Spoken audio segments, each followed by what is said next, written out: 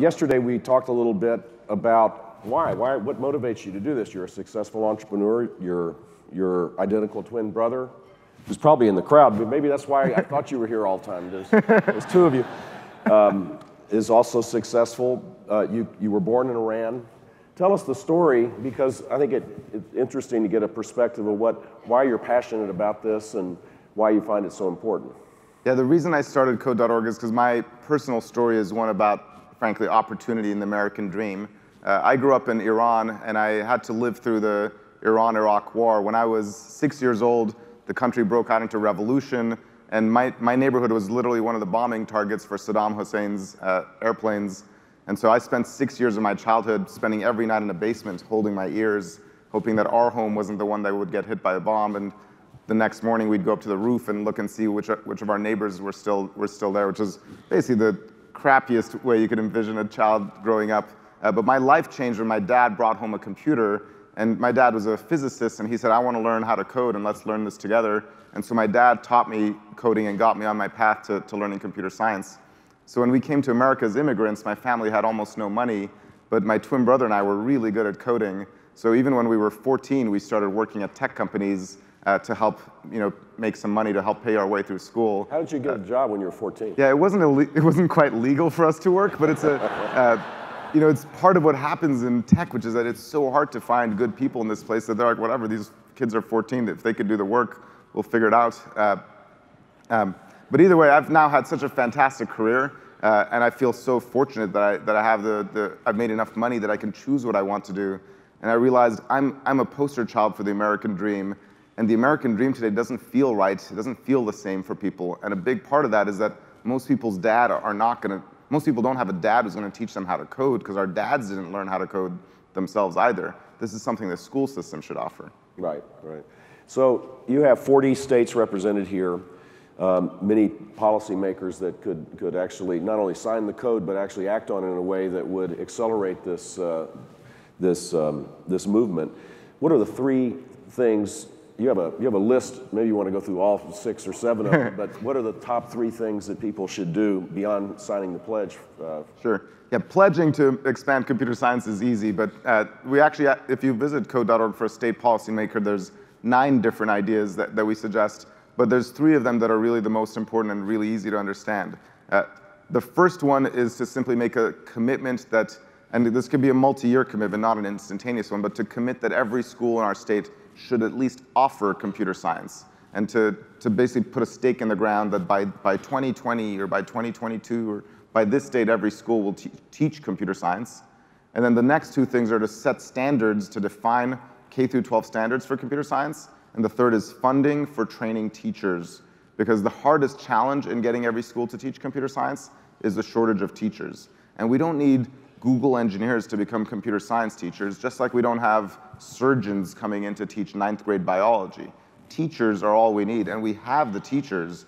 We just need them to learn how to teach this new field, and it takes only 10 days in high school. It takes only 2 days for an elementary school teacher to become a computer science teacher. Go through that a little bit. 10 days for an art teacher to become a computer science teacher. I don't know. Mark me down as skeptical, to be honest with you. Yeah. So you explained that, because I asked you this, and you explained it, and it's probably important for everybody to get a sense that it is possible, and it's being done right now all across the country. Yeah, it's surprising, but it's true that within just a matter of, 10 days is a long time to spend all day, but within 10 days we've taken teachers from any field and made them computer science teachers. And not just, we don't know what they're teaching AP computer science and delivering test results, which is the sort of the gold standard in measuring what could be done. And the reason that's possible is because when they become computer science teachers, we don't tell them how to become an expert and how to lecture those students. We also flip their method of teaching in 2 ways. One is we get them to embrace inquiry-based learning, and the second is we use blended learning, because computer science, there's going to be a computer there too, so the computer can play a role. So the way it works is the teacher doesn't lecture and deliver the expertise that they never had when they were growing up. Instead, the teacher asks a question, and I'll give an actual example, because this is a great example. For teaching how the internet works, we have an exercise where the teacher gives 2 students a long length of string, and then gives one student a message. and then says, try to use this string to transfer this message to the other student, and come up with a way to do that. And you can't speak to the other student. You can make a plan about how you're going to transmit the message, but then using the string, you need to get a message across. And then every set of students in the classroom tries to figure out, the teacher doesn't even know the answer themselves because they're not a computer scientist. And then afterwards, they play a video with Vint Cerf, the founder of the internet, explaining how he solved that problem. And so this inquiry-based model involves asking questions, and the teacher's role is really a facilitator. And because it's computer science, we have computers and the internet to deliver a lot of the learning over the internet so the teacher can actually pipe in an expert into their classroom. So in our country today, both politically, socially, culturally, we have these new terms that we're disunited. And we have these new terms, flyover America, the blue coasts where you hang out. There's big differences now, both economically, culturally, socially. And a lot of people here represent rural areas. And tell us how a art teacher or a math teacher, we have the ed commissioner in Alaska, who has a school district larger than the size of Indiana, who has, is this a chance to kind of leapfrog over the old way of doing things to a totally new way of doing things in a place that is where access to the internet, if you have that, you can recreate education? I think computer science is a great equalizer.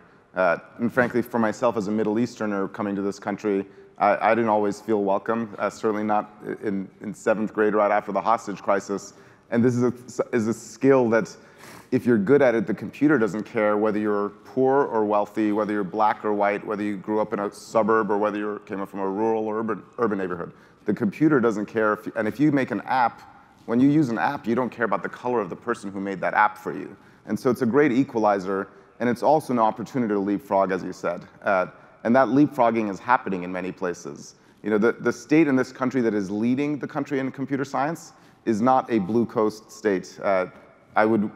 People would imagine it would be California or Washington State or New York, but the state that leading this is Arkansas, which has a great rural population. And in fact, there's a guy here named Anthony Owen who's been working with Governor Hutchinson there and has been leading from Arkansas and setting an example for the rest of the country. By the way, we should all give a round of applause for Anthony because he's really done an amazing job. And I mention Arkansas because people think, well, why are they teaching computer science in Arkansas? Because Google's in California and Amazon's in Seattle. But it turns out Walmart is in Arkansas, and Walmart's competing with Amazon. And meanwhile, Amazon can't hire enough technical talent in Seattle, and it doesn't feel like it has the right political sort of system in the city of Seattle. So Amazon wants to change headquarters, and they've said among the things they're looking for is a city that has great computer science education in its school system. Every state in this country needs talent that learns these skills.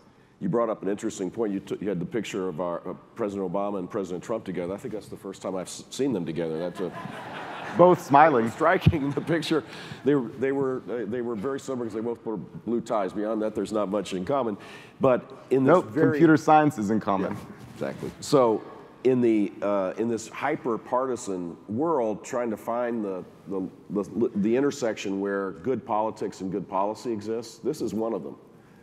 I remember campaigning with Governor Hutchinson when he ran for, and this was like at the heart of his campaign, was to say, for Arkansas to advance, we're going to become the leader in computer science. As a candidate, he said this. So, and people are drawn towards this. They see this, I think, in a very compelling way. Yeah, it is. There's actually there's an interesting story behind that. The way Governor Hutchinson, before he was governor, he saw his granddaughter doing the Hour of Code on code.org. And he's like, if my 11-year-old granddaughter can do this, why aren't our schools doing it? And he actually looked at the advocacy materials on our site and copied them directly into his campaign and said, this is one of my campaign promises. And his opponents started accusing him of plagiarizing because he copied exactly our stuff. And we announced, we can't get behind a candidate, but we want everybody to plagiarize as much as possible. And so he won the election, and 3 months later, he delivered on his promise. Just recently in New Jersey, the new governor similarly did a similar thing, campaigning with computer science as part of his campaign, and just won the election. So I really believe this is a unifying thing, and it isn't about which party you're on. It's about whether you're stand for the future, for our children and for our economy. So Hadi, what are the roadblocks? If someone wanted to implement this, a governor with the support of the legislature, where do they find the roadblocks to faithfully implement your vision of how this should work? The biggest roadblock is the mental idea that we can't do this, that it's hard, just the sense that education is hard to change. And that's partly about each player in the system thinks that the other players can't do it. The administrators think, oh, our teachers won't be able to teach computer science. I can't tell my schools to do this. The school's thinking, oh, I don't know if these kids are going to be able to do computer science. The teachers in the classroom thinking, oh, well, we could do it, but the administration will never catch up. What they don't realize is actually everybody, if you got them together, everybody agrees on this. And the administrators I speak to, they all want to do it. When you ask schools, the teachers, the majority of teachers think computer science should be required for every student. And the students love it. They like it more than most of the fields that they see. So that mentality is the biggest roadblock. The other roadblock is this teacher training, even though it's 10 days, it costs money. It's a fantastic return in terms of an investment. You know, in a state like Arizona, there's $1.5 billion of currently open salaries and jobs that we can't fill in this field, and it would take $10 million to train these teachers for 10 days each to create an education system that leads to 1.5 billion jobs. And in every state, it's a similar, simple math that a small amount of investment can unlock opportunity. But that money is difficult. If you're in a legislature, allocating funding for training computer science teachers feels challenging because money's not easy. Is there a lot of philanthropy behind this? Code.org is well funded, and we are probably the leading donor and philanthropic effort for doing this. And in fact, in almost every state in the country, we are paying the cost of this professional development. So the numbers I showed you come from our work. So in pretty much every state, we're investing in retraining of teachers, and we're footing the bill. Don't say that in front of all the people that could appropriate. No, there's a but. But we can't foot the bill for the entire country. And in fact, we're now going to states saying, how about you foot the bill, or you foot half the bill, or how can we go from what we've done to make it 10 times to fill the entire state? Yeah, I was thinking maybe matching grant program. Good way to get the legislature going. So, any questions? We have microphones. Where are the microphones? Way in the back. Yes, way in the back. First of all, I'm Teresa Chastain. I'm CEO of Win Learning. What a great presentation. So my question is, what are your thoughts on blockchain technology and if it can improve education? Wow, the question about blockchain, and I thought artificial intelligence was, the blockchain is probably the most abstract and hard to understand thing going on in technology right now. And if you're not familiar with the term blockchain, that's the technology that powers this new currency called Bitcoin, which is going through probably one of the weirdest spikes of financial growth. The technology that supports Bitcoin is a very transformative technology, and that's going to be impacting lots of things, including education. But I don't think it's at the level that people in this room should start either worrying about it or changing their practice behind it. If it impacts education, it'll be in the next generation of the LMS systems or SIS systems or other sort of test score management things. The blockchain basically enables you to have better trust in what a computer system does, whether it's a cryptocurrency or a voting system or a student information system. But it's not something anybody here would need to figure out. It just means the people who sell you that technology one day might say that ours is more dependable because it uses a blockchain. I don't think we should be teaching blockchain in schools yet. But thank you for that question I've never heard before. Any questions? Yes, Giselle.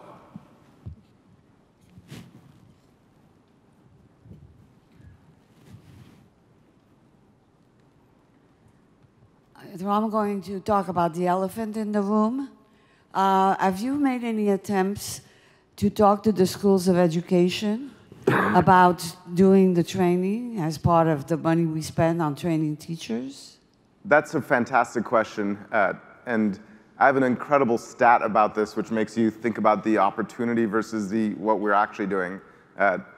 If you look at what our schools of education do, it's a natural answer to have the schools of education prepare the teachers of the future to teach the students the skills of the future. We've been doing this for 4 years, and we've tried to talk to schools of education. Last year, schools of education prepared 25,000 new STEM teachers. Do you know how many of those were computer science teachers? Out of 25,000 new STEM teachers, 75 were computer science teachers. Yeah, I wouldn't waste your time. Yeah. Now, the challenge is schools of education, the challenge is schools of education don't decide as much. They want to put out new teachers. State policies for teacher certification are what drives what the schools of education teach. So in any state, if you said to be a certified K-8 teacher, you need to have at least this amount of computer science from your school of ed, or to be a science teacher, you need at least one computer science course. A state can change its certification rules, and as soon as they do that, the schools of education, their universities, they have a computer science class. They just don't have teachers going into it, and they're not going to force the teacher to do that, but state policy could. But And they could also I have just add, what about professional development money? That's exactly, when I talk about the 10-day training thing that we said, that is exactly what we're talking about. I didn't use the word professional development, and the reason I didn't say that is because most policymakers, when they do professional development, is to teach a math teacher how to be a better math teacher, or a non-Common Core math teacher to become a Common Core math teacher. And in policymaking, the money you spend on PD almost feels like you don't know what to show for it. We invested $1 million in PD, and now we have the same number of teachers. And I'm not trying to say that PD doesn't work, but it's hard to measure what happened. Whereas when you spend your PD money on preparing computer science teachers, you used to have a math teacher, and now you have a math teacher who teaches computer science, which means you had a school that had no computer science, and now you have a school that offers computer science. Yeah, that's the power of this is the force multiplier effect of using technology to train someone who's already skilled at one job and continue to do it, and also do this. If we wait for the schools of education, I'm talking about elephants, they have a gestation period that's way beyond the gestation period of an elephant. I mean, we'll be here 15 years from now, and we'll have 80 teachers as the graduates instead of 75. So smart to stay away from them. Yeah. Steve Roberts, State of Kansas Board of Education. I'd like to ask my best new friend from Iran if he agrees with two of my talking points that I described as simply telling the truth. You tell the truth and then you let the chips fall where they may. The first is you don't necessarily have to go to teacher's college to be a great teacher. And the second nugget of truth is when you get right down to it, teaching is not union work. For my friend from Iran and for my favorite governor from Florida. Well, first of all, Hadi's from California, just for the record, but you have a view on teachers? My view is that teachers are among the most important people we have in this country. They're doing the most important job in our country. Thank you. And actually, I don't just say that because it sounds good. We all know that teachers are underpaid and underappreciated. Part of what's made computer science grow so fast is the voice that code.org continuously uses applauding the teachers for what they're doing to bring computer science into their classroom. So we have had 700,000 teachers sign up to use code.org, and we are so loving and appreciative of them. And they realize, wow, these folks love us. And this is a base of people who just feel underappreciated in their jobs. And one of the best things we could do for them is simply showing that appreciation every day. Yeah. And it's a big part. And they feel good because they're like, we're changing the system too. And we've been giving them a voice to create change. And it's been part of uplifting them. Well, I think politically we get into the, all unions are teachers, and teachers are unionized, so therefore it's the same thing. And what we need to do is strive to appreciate teachers, treat them as professionals, and the union's influence will probably diminish dramatically if that was the case. Yeah, what we're doing in computer science, I believe, is the only ed reform effort that has never once fought with a teacher union. Not once. And we've worked in hundreds of schools. We're working in 40 different states and even internationally where there are also teacher unions. Can you put a good word in for me with Randy Weingarten? Yeah. Hi, Donna Johnson from Delaware, and we're very excited. We are launching our computer science standards for adoption in December. We've had a long-going work with code.org, so I thank you for your participation and engagement in our state. my question is where we are still going to have a hurdle and are looking for additional ideas and suggestions is around that teacher licensing and credentialing. And are you finding that states are doing a better job with finding pathways for certification, or are they using micro-credentialing and endorsements? What's working, and is it working differently at different levels, elementary, middle, and high school? Sure. First of all, if you visit code.org, we actually have a policy paper on teacher credentialing, because this is a difficult thing for how to basically prepare teachers for credentials in a system where if you raise the bar too high, we won't have enough computer science teachers, but if you raise it too low, we don't want something low quality happening in our classroom, and we recognize that there are multiple pathways. Software engineers could become great teachers if they have the right talent and if they go through PD about learning pedagogy and so on. So if you visit code.org, you can see a document we have on that. If you find Anthony Owen from Arkansas in this room, they are leading the charge, as I said, in terms of being one of the states that has done this really well, including a state that is rural enough that it's hard to do that teacher training. I would also say, when you asked about the different grade levels, in elementary school, we could teach the basics of computer science. And that doesn't mean getting third graders to become coders. It means teaching third graders basic computational thinking, like what is an algorithm, how to sequence a bunch of commands to get an outcome, and also teaching them things like digital citizenship, or what's the internet and how does it work. The third grade level of stuff, or the elementary school level of stuff, it takes 1 day of training, which is effectively a micro-credential.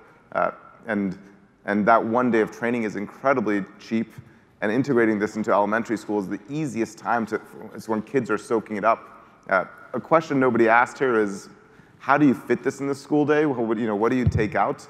And I actually want to answer that question, because that's one that I get asked all the time, and as soon as you try to implement this, there's the question of how do you fit it into the school day? And the elementary school answer is the best example, because in elementary school, teachers aren't teaching 8 hours in a row. These are like third graders, they're 10 years old. So teachers have to do some teaching and then some playing, and then some teaching and then some playing, or fun. There's like learning, it's like math, and now let's do fun, and then let's do some reading, and let's do some fun. And computer science fits into the fun category. And once you realize that, it's very different. You don't need to remove something. This you put it in instead of the sort of dance activity you were going to have between the reading and the math. How about high school?